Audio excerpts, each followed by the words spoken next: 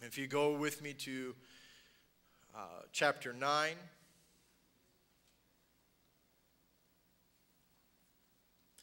And starting at verse 9, we'll go 9 through 13. And as Jesus passed forth hence, he saw a man named Matthew sitting at the receipt of custom, and he said unto him, Follow me. And he arose and followed him. And when it came to pass, as Jesus sat at the meat, And it came to pass, as Jesus sat at meat in the household, behold, many publicans and sinners came and sat down with him and his disciples.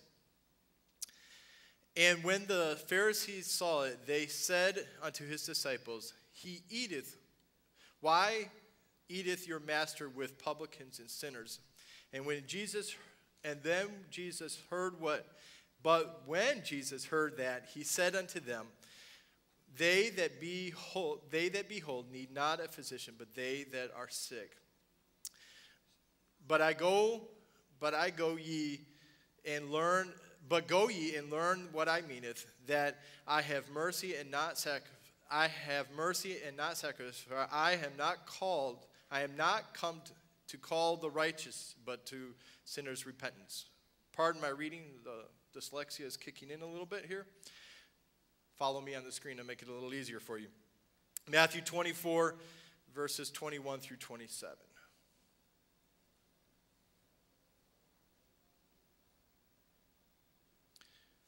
All right, here we go. And then there shall be great tribulation, such was not since the beginning of the world to this time, nor shall be. But except those days shall be shortened, for there shall be no flesh shaved, but for the elect's sakes the days shall be shortened. If any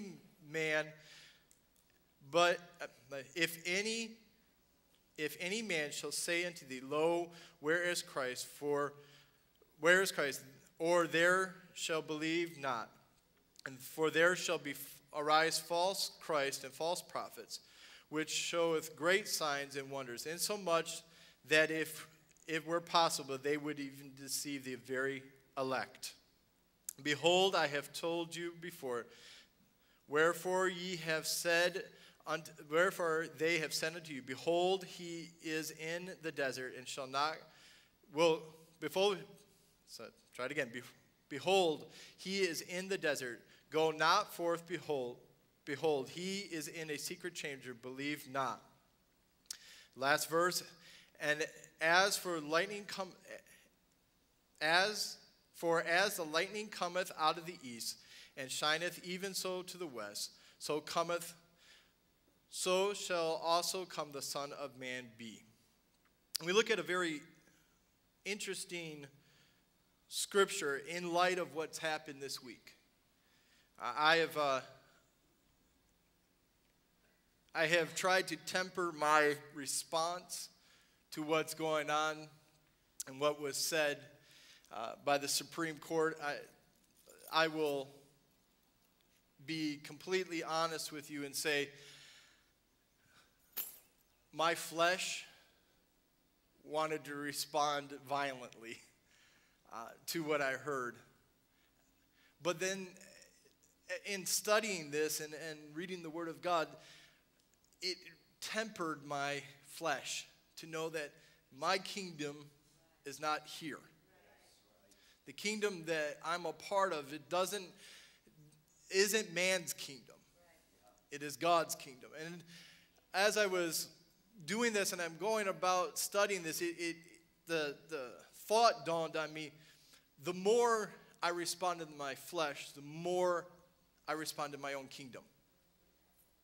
I respond in the kingdom in which I live. I respond out of my flesh. But when I respond in the Spirit, it's because I'm living in the kingdom of God. And I respond out of that. So today's message and covering is the loyalty to the kingdom of God. We look at an interesting character in the Word of God, Matthew. Now, Matthew is probably what we would consider the worst human being ever. He was an IRS agent. I'm sorry.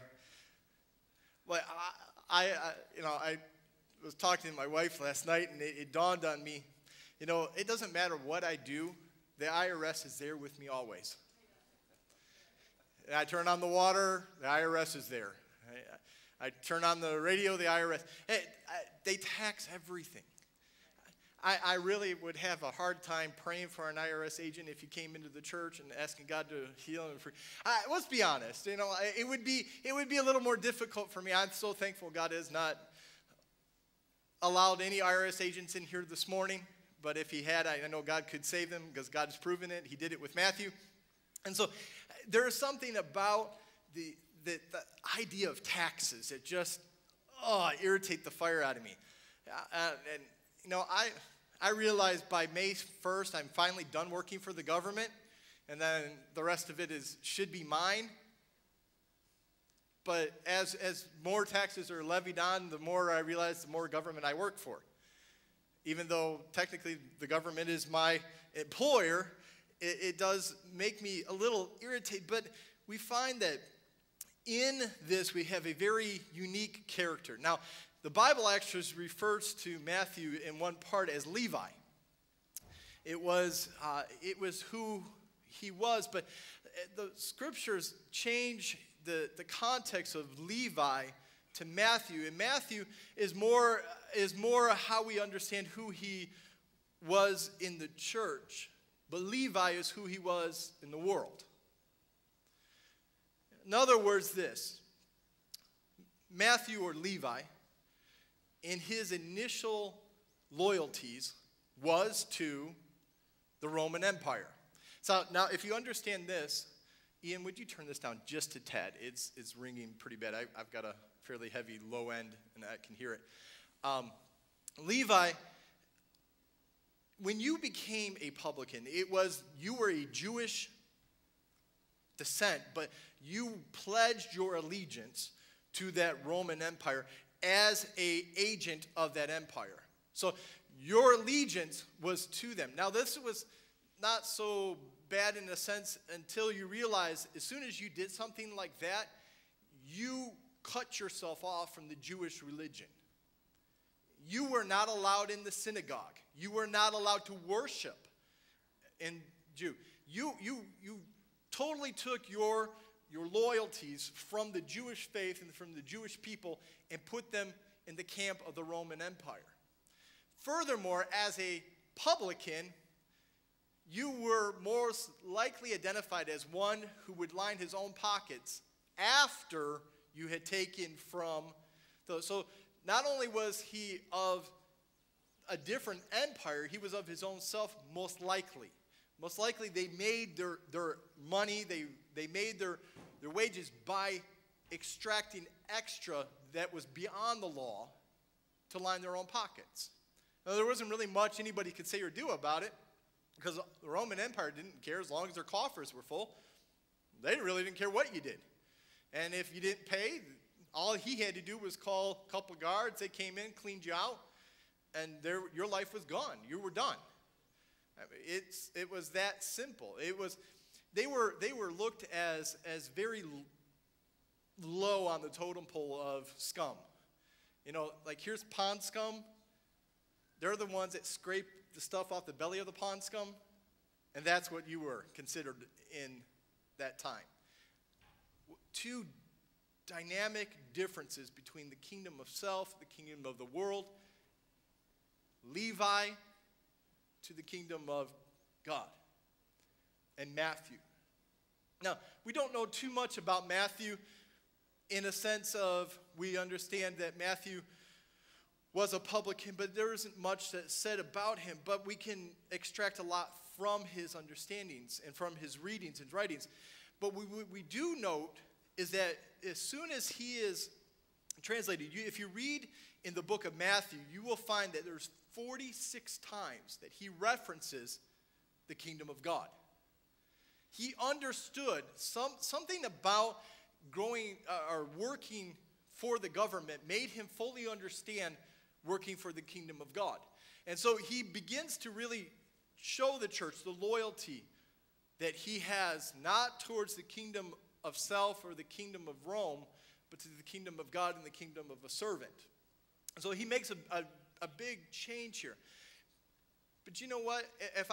If I can be honest today, and I really look at what's going on in our world, loyalties are being challenged on every front.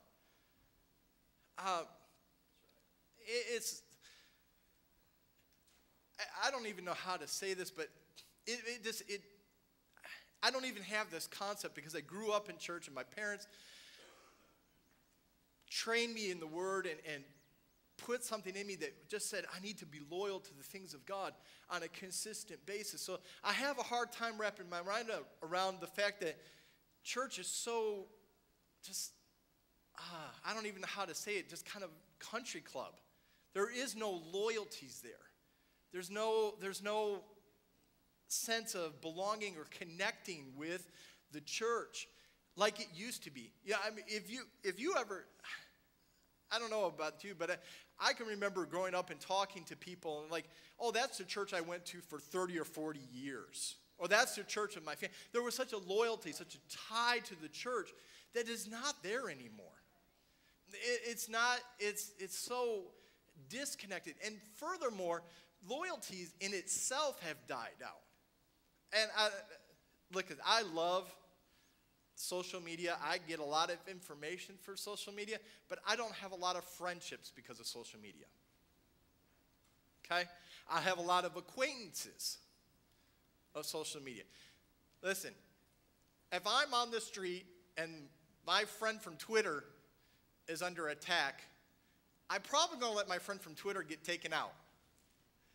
But if I'm on the street and my brother's there with me, or somebody from this church is there with me, and there's an attack on them, you better know that I'm stepping in.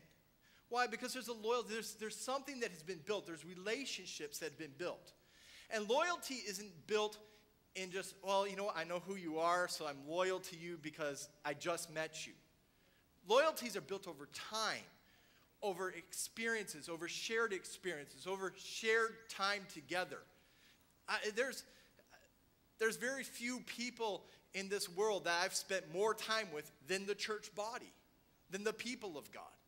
I grew up in this church. My whole life has been, literally, except for, 17 or 18 months of my entire church life is when we lived in Florida. That was the only other time that we were never physically a part of this church. So my loyalties lie here. Why? Because I grew up here. My life is here. My children were dedicated here. I was married here. Well, all these things build a strong loyalty to the things of God and the people of God because I've spent time with them. I don't have that loyalty to the 10, 15 people who like me on Facebook or the 20 followers I have on Twitter, okay? My loyalties don't lie with them. Why? Because I don't have shared experiences. I don't have shared time with them. I don't have a loyalty to them. It's not hard for me to unfriend people on Facebook. It's really not hard for me to unfollow people on Twitter. But it isn't so easy to do that in the church body. Why? Because there's loyalty. There's something that brought you together. There's a bond. Listen, I'm not talking against having any of those things. It is good information. You can follow people that bring out great information, bring you wonderful thoughts and things, but you don't develop friendships over that kind of stuff.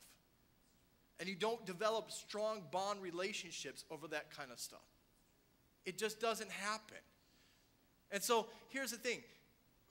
As much as the world says it's countercultural, the church is that much more countercultural.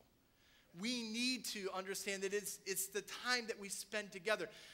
What happened was, the reason why nobody liked Levi is because the only interaction they had with Levi was at the time when they had to bring their taxes and pay it to him.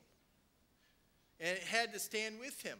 I promise you that if the 11 other disciples didn't know that Matthew was a disciple, he stayed a Levite. If something happened to Levi, the 11 wouldn't have stood with him.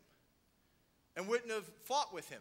But when he became a part of them, when he separated himself from the world and put himself into the kingdom of God and followed the kingdom of God, he gained a different perspective. He gained a different culture and a different lifestyle because he separated himself from the world. Listen, I love those people around me that I work with and that I come in contact with, but not in the same context that I love the church, that I love the people of God, that I love the family of God. There's loyalties, there's strengths there. But more than that, I like my job. I like what I do. I truly enjoy doing my work. But I don't enjoy it, and I don't have the same intensity for work as I do for the things of God.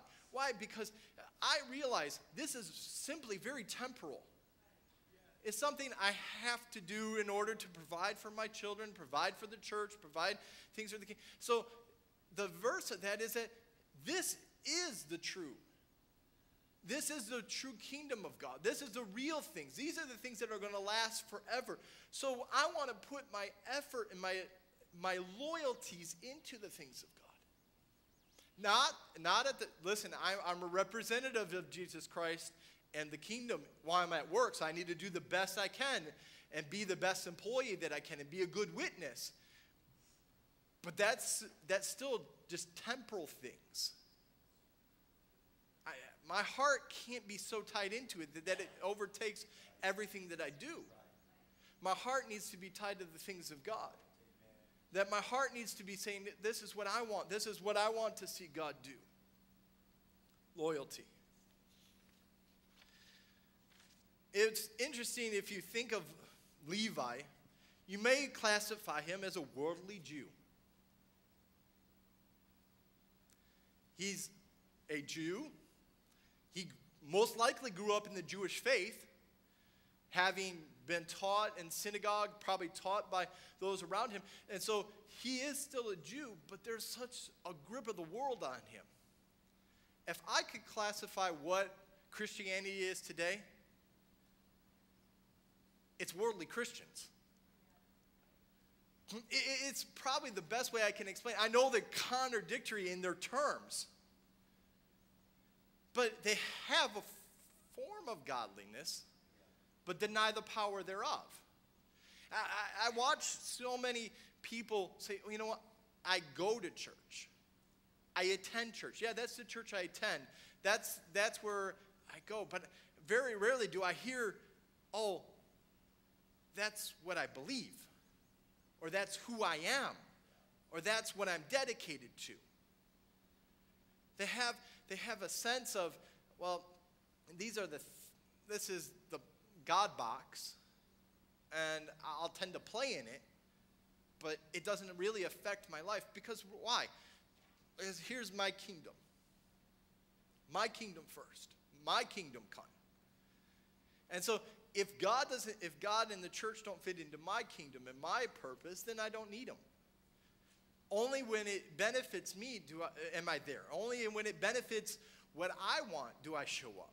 Only when it benefits the things that I need, then do I show up. Then do I become a part of what,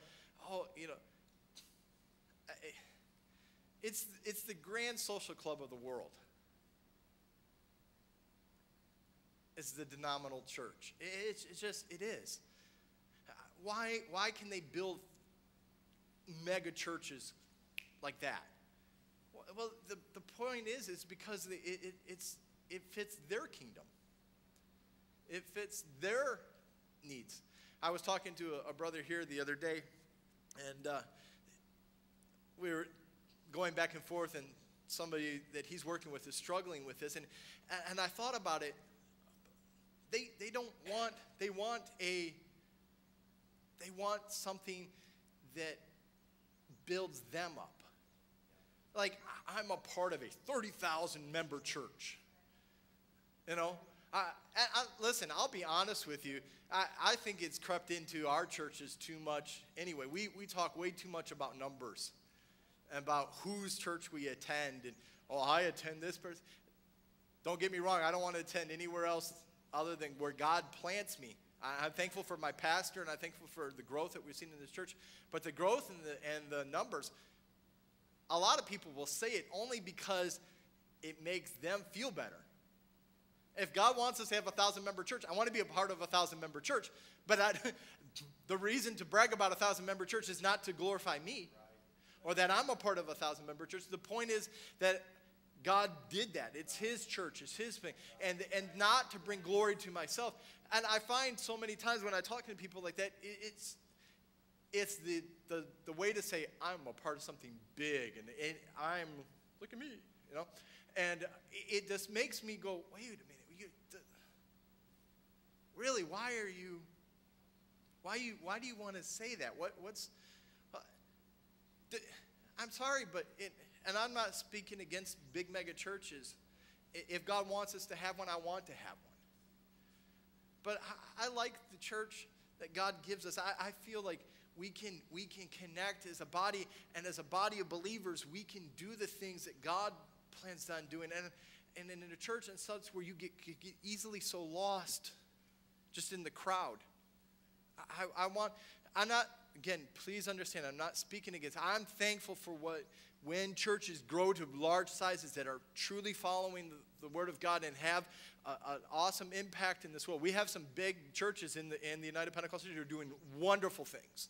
They're doing great things. But the majority of churches are 200 to 300 people. The majority of churches are about 100 people. Why? Because God needs us to be everywhere. We need to be a part of his kingdom and his purpose. And I don't want to get so tied into something that becomes, I don't want to be that worldly Christian. I don't want to show up to church just because I want to expand my kingdom or my purpose. On the way in this morning, I had listened to a song, and it clips. It's called "More of Me, More of You, Less of Me." It's an awesome song. The context of the song is that this young man realizes, I built my kingdoms tall, I built my kingdoms big, and I made my kingdom great. But in all of you, I realized what rubble it was. Listen, if you're a part of something that's starting to crumble, and maybe it's a job, maybe it's a relationship, maybe it's something other than the things of God, and it's just seeming to fall apart, and you keep trying to put, I want to caution you here. Be careful. Maybe God's knocking your kingdom down to get you out of it. I've had God destroy things in my life, and I'm going, God, that was really good, and it provided a lot for me. And realizing that God destroyed the kingdom in my life so that I would turn away from that kingdom and go to his. So, you know what? I've watched God, and I'm going to tell on myself. I stood right here one night, and I begged God. I had lost my job. I've been without work for almost a year, and I'm begging, God, I need work. I need this, and I need this. And God, why did you, I have children, and I'm going, I don't know where. It was the best paying job I had ever had in my entire life. I was making the most money I had in my entire life. But right now, 16 years later, I realized the reason God let that fall, because it was a kingdom. It was a kingdom unto myself. I was high and lifted up. I enjoyed the notoriety, the position I held. I enjoyed the money I was making. And because I enjoyed it, I wasn't leaning on God. And then my kingdom was being built and not his. And so when God leveled that kingdom, you know what happened? He drew me into his. And there's things that are happening in God's kingdom I have never been able to explain. I'd be like, wow, God, I didn't even know that was possible. Wow, you're using me this way. Wow, God, you're allowing me to be a part of this. Not because I've done anything. I realized I'm standing in a kingdom which I had no responsibility in building. It's all God's kingdom. And he is taking me and putting me in places that I could never gotten there myself. Here's another point. The reason loyalty to the kingdom of God is so important is one of two things. One, the loyalty to God's kingdom is a benefit in your life. Will grow you. But furthermore, and I'm going to come back to the benefit to your life, but furthermore, being loyal to the kingdom of God benefits those around you. Okay? Bear with me. I'm going to be a little bit coded in how I speak, but I had an opportunity. I needed to talk to somebody in a position of authority, and they didn't know me, not from the man on the moon. When I called, I said, hey, I need to speak to somebody. I'm from Pastor Walker's church. Listen to me.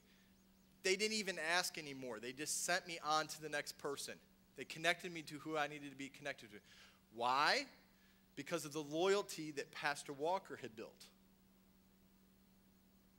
It opened a door. Not because of my own doing, it's because the pastor who walked before me had been so loyal to the kingdom of God and loyal to the things of God.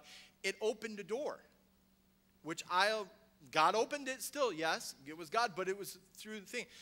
I called my grandfather last night, and I spoke to him, and I said, Grandpa, I'm blessed because of your loyalty, because your loyalty to the kingdom of God. Because of his loyalty to the things of God, I have a generational blessing. I have a generational blessing over my life. I can tell on him a little bit. My grandfather endured some hardships in the church. He watched churches come and go, and yet stayed strong, stayed steady, stayed the course. And I benefit from his loyalty to the kingdom of God. I benefit from the loyalty of my parents who are here with us this morning. I benefit from their loyalty. I benefit from my father-in-law's loyalty to the kingdom of God. Why? Because they built a foundation which I realize I'm standing on. I didn't do on my own whatsoever. I'm standing on a foundation in the kingdom of God that I had nothing to do with. And I am reaping the benefits of it simply because those who were loyal before me. And here's the other thing. Who else is going to reap from my loyalty? My children. My children will reap from my loyalty. Listen, this world's kingdom has stood in the face of God this week. And the kingdom of God will not be moved. And so the benefit to my children is when I'm in this kingdom, the kingdom that God has established, it shall never be moved. It won't fall. My kids can feel safe here. My kids can feel safe in the kingdom of God. Why? Because there's something that, you know what?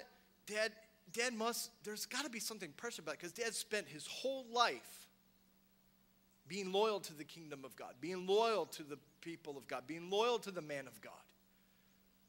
And so there's got to be some value in there. And my kids gain value, gain understanding, gain a footing that they didn't build.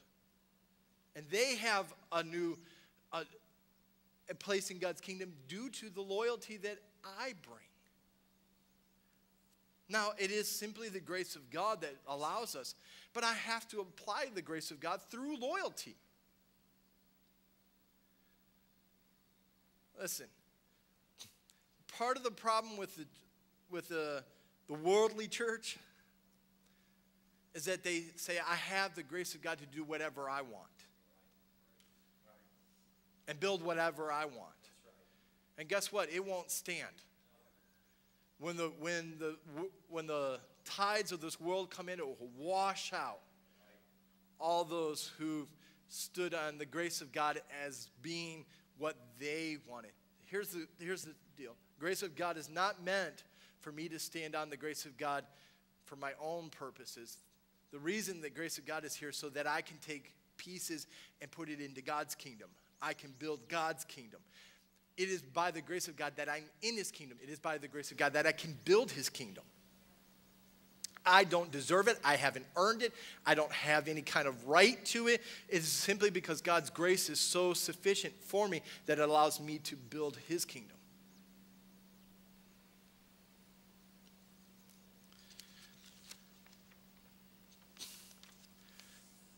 It's a gift to yourself.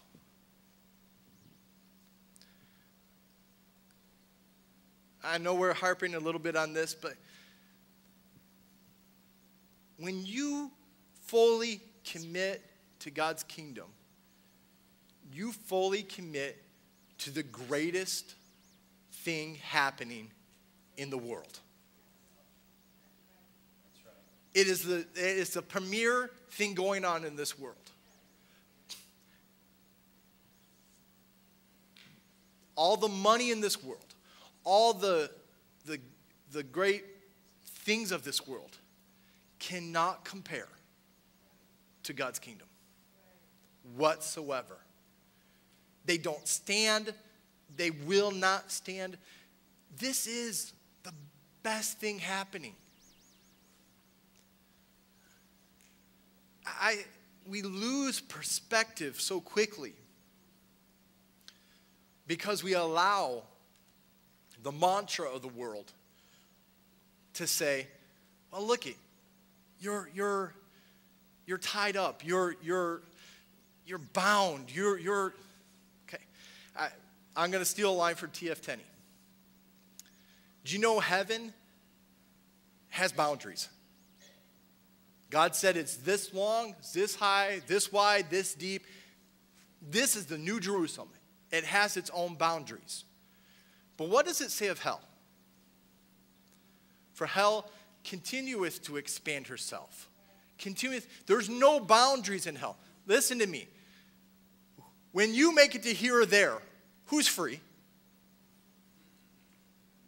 The one living in the boundary?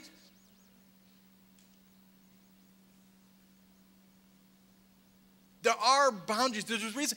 The boundaries are not there, and the kingdom of God's boundaries are not there to control me and to limit me. They are to free me.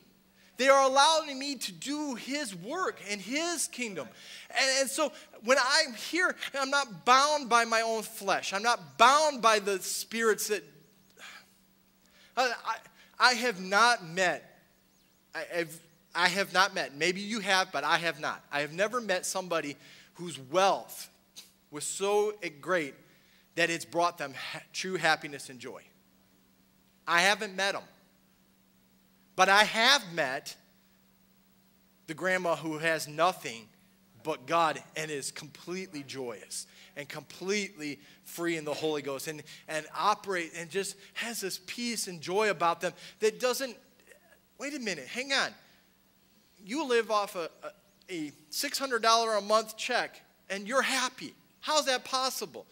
Well, it's because the kingdom isn't of hers. It's of God's. Right. And so they operate. See, the greatest lie you'll ever hear is that he's limiting you. He's not limiting you whatsoever. He's saving you. His grace saves you. What contradiction to the world?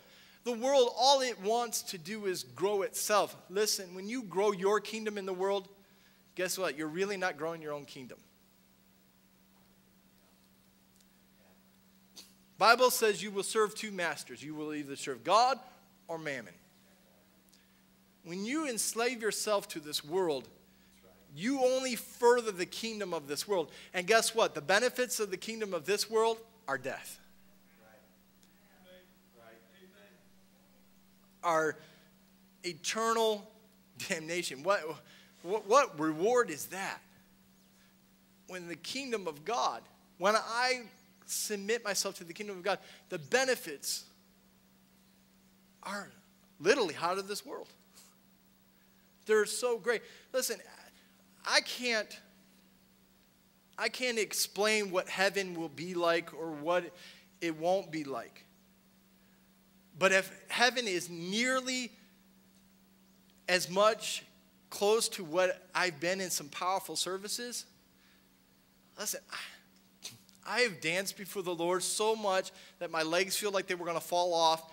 And I've been up here praying people through the Holy Ghost and feel so drunk in the Spirit of God that I walk out going, well, I don't know if I can handle anymore. And the next morning I wake up and I feel good.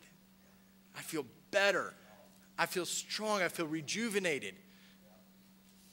Anytime I've given myself, I'm not talking against playing sports or anything like that, but I haven't done drugs, so I can't go there. I haven't done any of that. I haven't drank.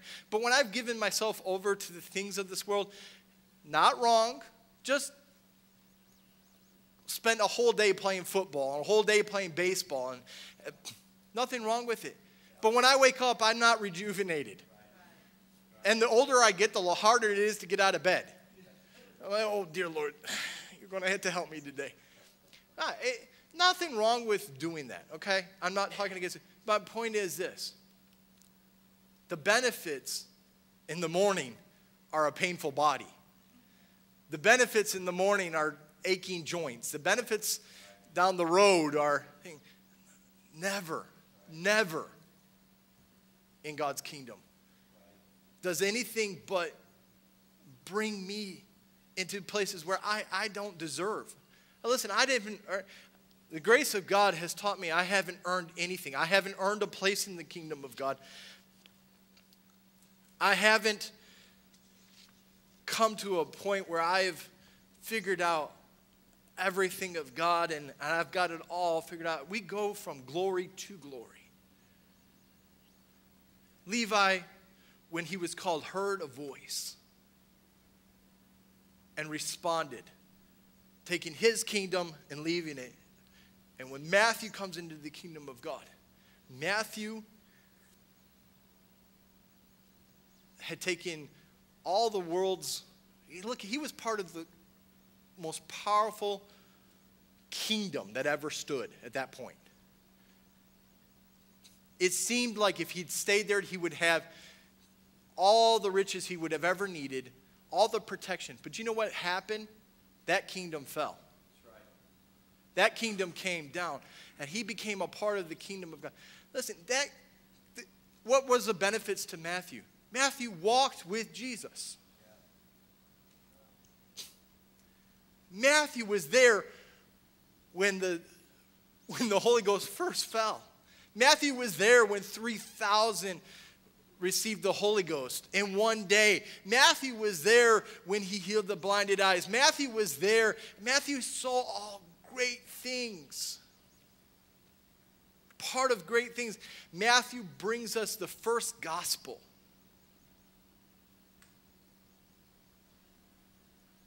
A tax collector writing the first gospel. That's a change in kingdoms. That's a change in loyalties. What he gained, the ultimate gift, was entrance into his kingdom. Like I hope that someday I'll be able to see thousands receive the Holy Ghost, or I'll be able to see hundreds and even thousands in this church, and I want that. But you know what my greatest reward is? Is not seeing all that. My greatest reward is because I know him. He is my greatest reward. He is my greatest reward. To know him, to commune with the God of the universe. That's my greatest reward. Matthew understood something. Yes, I get to see all this, but you know what? I got to know him. And I knew him in the power of his might. I knew him. I knew Jesus. And that is my greatest reward. My loyalty to the one who saved me. My loyalty to the one who brought me into this world. and my loyalty to the one who can take me out. That's who I get to be with. That's who I get to commune with. Lately, it has not been a struggle for me to be in church. You know why? Because God has changed my mindset. I get a chance to come into the presence of God and speak with God. When we had that revival, listen, when that prophecy went forward, that tongues and interpretation, and he said, my kingdom has come, and you've only experienced just a small part of my glory. Wow. He allowed me to be a part of just a tiny bit of his glory, just a little bit of a sliver of his glory. Would you stand with me?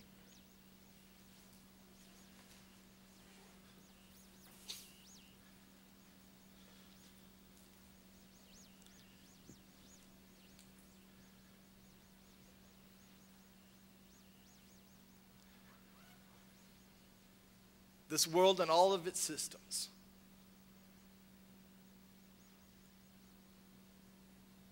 which stand in contrary to the word of God, begs for my loyalty, wants me to be loyal to it. But there's one over here that says, I'm not begging you, just asking. It's a gift. You'll be benefited. Great benefits, great things. Yes, it may cost you. But what's the cost of your life versus eternity? Nothing. And what is the cost to know God versus giving your life? In lieu of that, it's not hard to be loyal to the kingdom of God. It's not hard to be loyal to the principles of the word of God. When I realize that I gain him. Paul said it this way, to die is gain. When I die to the things of the world, when God tears down my kingdoms, I gain his. Lord Jesus, I need your kingdom more than mine. And Lord, there's something inside man that wants to raise himself up. But Lord, you said if I be lifted up, I will draw all men unto me. And so, Lord, I want to get into your kingdom where I build your kingdom. I build your purposes in your will, not to bring any glory to myself, but to say, all for your glory. And Lord, when we do that, we not only bring blessings to ourselves, but we benefit all those around us. Great is your faithfulness toward us. And when we are faithful to your kingdom's faithful to us, and it's faithful to those around us. I thank you, God, for this opportunity. Lord, I pray a blessing over the rest of this day. Let your anointing flow amongst us. Let it be your will and your purpose and your kingdom to go forward. In Jesus' name. God bless you. We're going to take a 5-minute break here, and we'll be into our second session.